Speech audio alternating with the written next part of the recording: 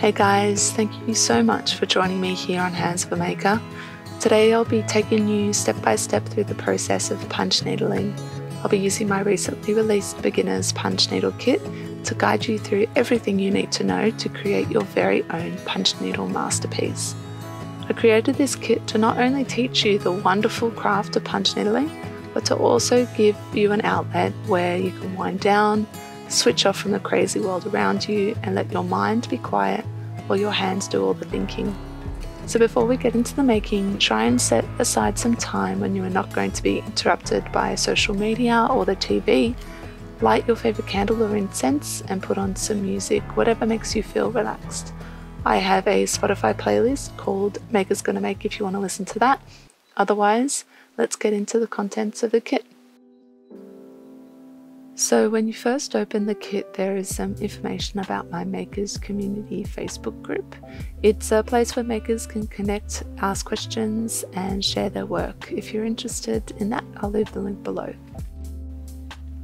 So alongside this instructional video, the kit contains an 18-page booklet which walks you through the punch needling process from start to finish in both written form and also with guided illustrations.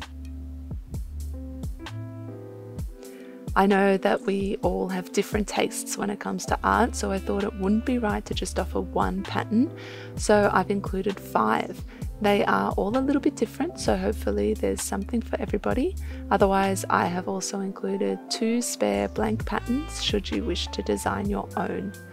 And to trace the pattern onto your fabric, there's a marker, some pins, and some cute little thread snippers which come in very handy. So I've included the Amy Oxford punch needle in the size 10 fine in this kit. It is made in the US from solid wood and metal, and this tool will literally last you a lifetime. It's that awesome. I wanted to include a frame that would not only be your working surface, but also your finished art frame to hang on the wall. So I've hand built these timber frames and stretched them with a special type of fabric specifically made for punch needling, which is called monk's cloth. And now to my favourite part, my babies. I've included all naturally dyed 100% Australian wool. I've hand dyed all this wool using plant ingredients like avocado pips, onion skins and tea to create beautiful colour schemes that are not only lovely to look at, but that have not harmed our environment during the dyeing process. No synthetics here. Alright, so that's all that's included in the kit and a rundown of all of the tools and materials you'll need to create your punch needle artwork. If you are interested in the patterns I'm going to use in this video, they are all available for digital download on my website. I will leave a link below, so if you want to check those out, you can. Now let's get into the making.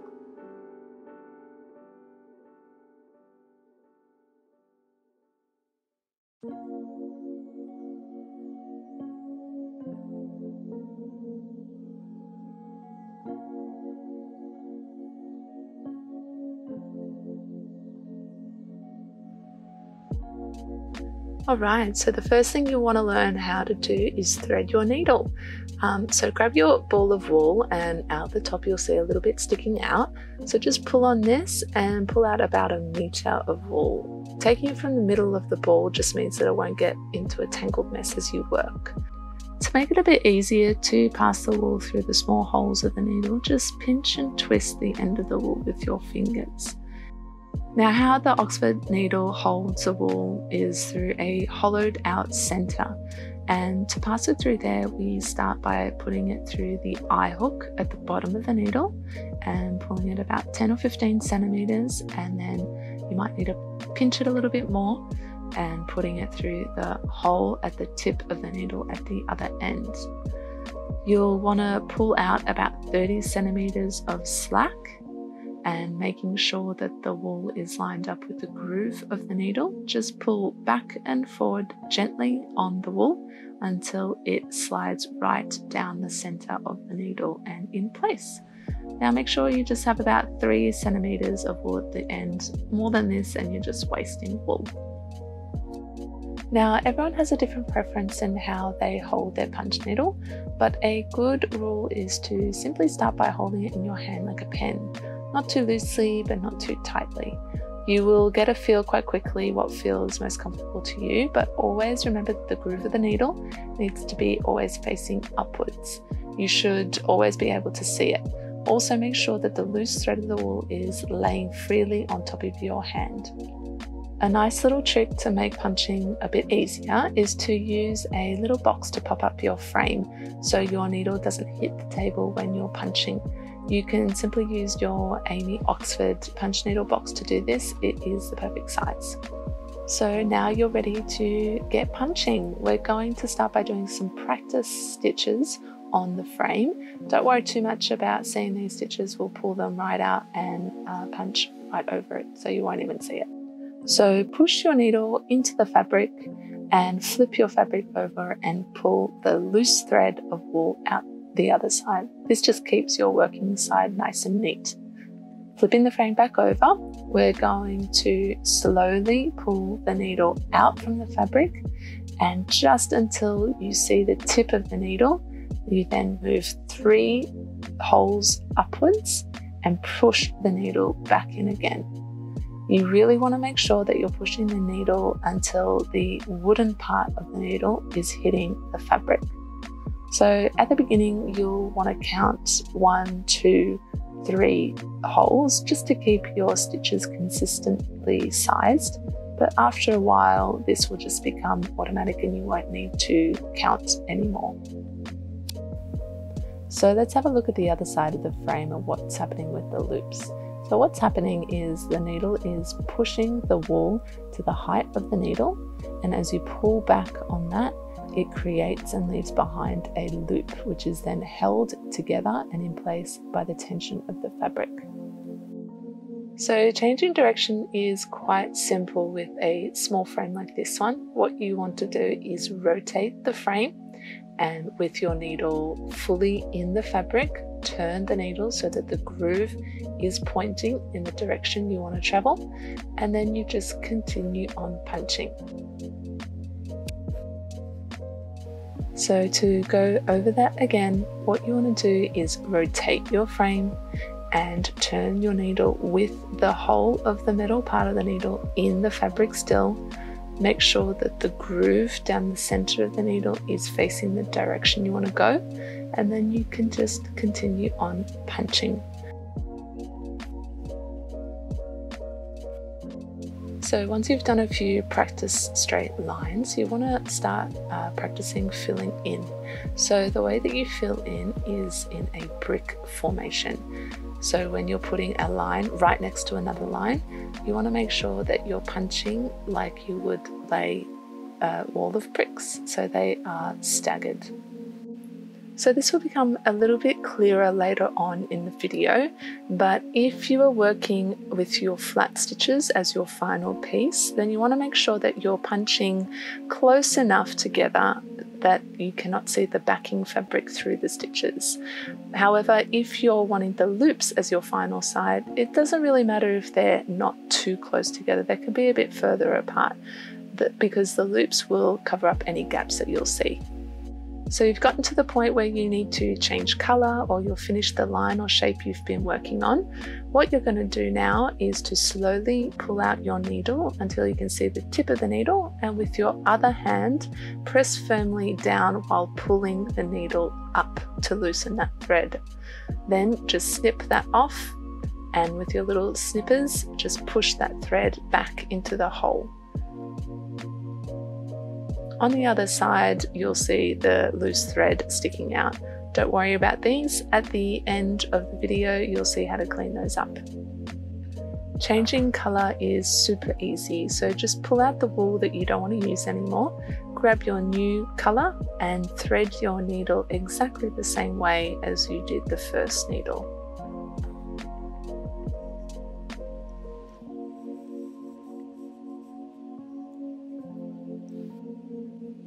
Then you can just continue on punching where you left off. Remember to pull the loose thread through the fabric to the back so you keep your working surface nice and neat.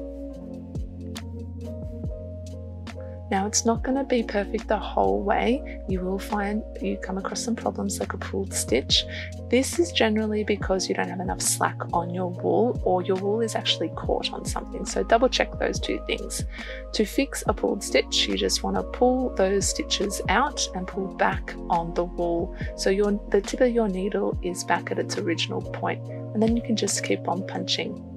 So hopefully now you are comfortable with punch needling and you've done a little bit of practice. So once you are ready to move on to the final piece, just pull out all of those stitches you've done and don't throw them away because we will reuse those. You will see that there's some holes left in the canvas. Don't worry at all about these. You will not see them in your final piece.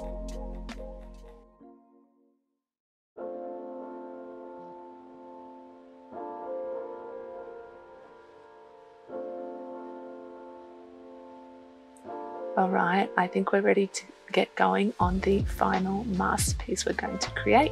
So choose the pattern you want to work on. Otherwise, there are 2 blank patterns that you can design your own should you choose to do that. Just make sure that when you are designing a pattern that you are doing big, bold shapes to start with. These are going to be the easiest to do if you're a beginner. Fine details can be particularly difficult with this kind of technique. Also, try and use each of the colours equally in your design so you don't end up running out of one. Because we'll be working on this top side of the frame, what we want to do is trace the pattern from the back. So lay the pattern in the centre of your frame on the back with it face down and pin in each of the corners and one in the middle. Then take it to a window or even a light box if you have it and trace your pattern onto the front of the fabric. I get a little bit paranoid that I'm going to smudge my pattern when I'm drawing, so I like to work from the top down so my hand doesn't smudge it as it goes. Also, don't worry too much if your pattern's not perfect. You will be punching right over it and will not see any of it. I like to freehand a border because I don't mind a little bit of a wobbly edge, but you can use a ruler to do this part. Then just take out the pins of your pattern and take your pattern off your frame. Now you're all set to get punching on your final piece. You can always look back at the colour card at the beginning of your patterns to double check what colour goes where and keep that close by so you can continue to do so during the whole process.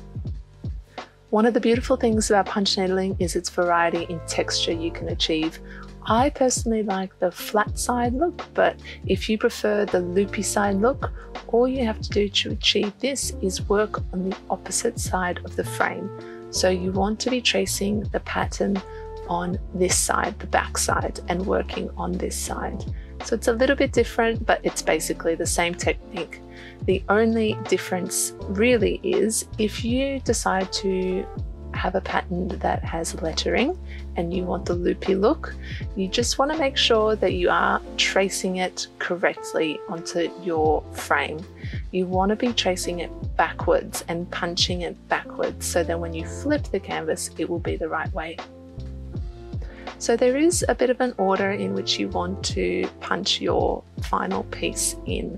So the first thing you want to do is your finer lines, your singular lines, and then your small shapes, larger shapes, and then background. What this does is just ensures that all of the detailing is kept intact and you don't lose any of it while you're working. Okay, it's time to get going. So we're going to start with our smaller shapes in the pattern. Don't worry too much if you mess up at all because you can just pull it out and go right over it again.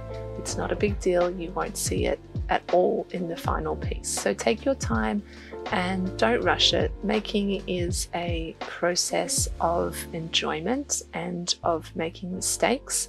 So it doesn't matter if you do something wrong, you can always fix it. So as you can see here, I'm starting to get into a little bit of a tight space, which means that it can be a bit more tricky to punch that needle through the fabric. So use a little bit more force and you will get it through. It's just because all those threads are pushing up quite tightly against one another. At some point you will come to a bit of a dead end in your pattern. What you want to do is finish that stitch, snip it off, push the thread in, and continue on the next free space you need to punch.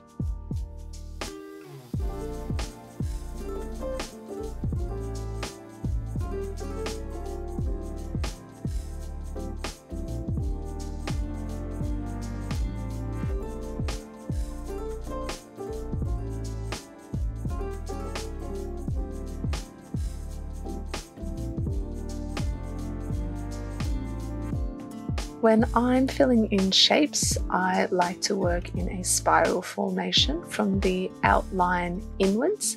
You can also work in a zigzag lawnmower-like action, so going from side to side, working your way from top to bottom, and that will give you a bit of a different appearance. I personally like the spiral pattern best. If you want to add a little bit of texture to your artwork, you can do so by working on a shape from the back of your frame. You might want to trace the shape onto the frame so you know exactly where to punch, but you just do exactly as you would on the front, but it produces this beautiful textured look. Sometimes, depending on the type of wool you have, it might be a little bit more difficult to punch with, and you'll notice that your stitches just keep coming out. If you do find this, all you want to do, and it's a little bit slow of a process, but you don't normally have to do it for too long, is punch each stitch slowly and hold down your last stitch in place with your other hand. This just prevents it from pulling out while you're doing a new stitch. Sometimes you will punch a part of the pattern and just think, what was I thinking, and need to change that color immediately. So to do this, you just pull out that wool and punch right over with a new color, and no one will know the difference. So just continue on punching your pattern until you have finished the entire piece. Now don't rush this. I know we all want to get to the finished piece quickly, but this really is a time for you to slow down and relax and enjoy this moment you have given yourself.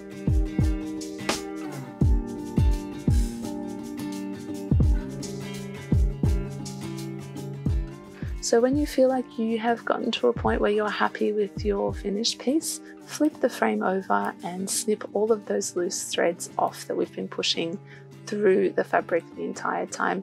I know no one's going to really see this part, but I know that I've done it correctly.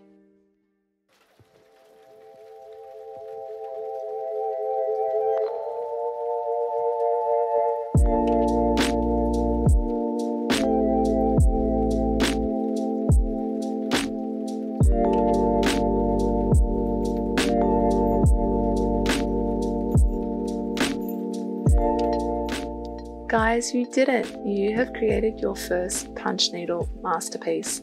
I am so proud of you, and I hope that you love what you've been able to make today. Making is a process, and we're not going to be perfect at it to begin with, but what's important is that you've given yourself this time to slow down, relax, and get creative, and that is good for the soul and for the mind.